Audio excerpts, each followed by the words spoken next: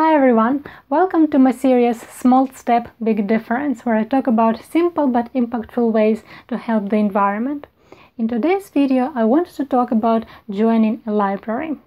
For me, library is the best way of getting books, and I think everyone should try it because it's awesome. You save paper by not getting new books, you save money, and you don't need to think about what to do with all the books after you finished reading them.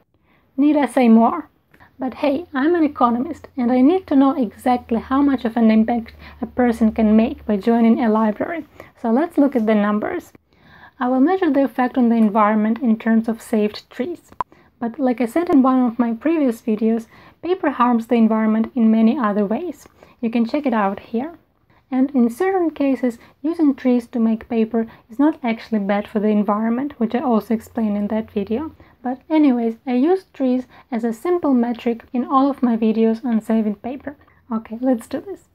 People read about 12 books a year on average, according to a US survey, and an average tree makes about 55 books. This means that a person reading 12 books a year will save 0.22 trees by getting them at the library instead of buying new ones.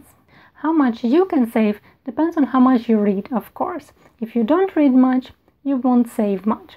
But say you're like me and read 24 young adult fiction books a year, then you can save 0.44 trees a year. That's almost as much as an office worker can save by printing double-sided. You can calculate how many trees you can save by plugging the number of books you read a year into this formula, and tell me in the comments what you've got. And you may think that 0.2 trees or half a tree is not a lot, but hey, that's just for 1 year. In 2 years it will become a whole tree, and in 10 years 5 trees. And that's just one person. What if you inspire other people to join a library? Because like I said, it's awesome. Then it may become many more trees. But anyways, I digress. Let's now look at the monetary benefits of joining a library. An average price for an adult book of mass market paperback edition is $8, and keep in mind that that's the cheapest category of books. A person reading 12 books a year will therefore save $96 a year by joining a library. Not bad, huh? Now let's see how much I'm saving. An average price for a young adult book of mass market paperback edition is $10. Times that by 24 books. That's $240 a year. Yep. And finally, there is an added benefit of borrowing books at the library: avoiding clutter. Unfortunately, I don't know how to estimate the amount of clutter reduced by joining a library.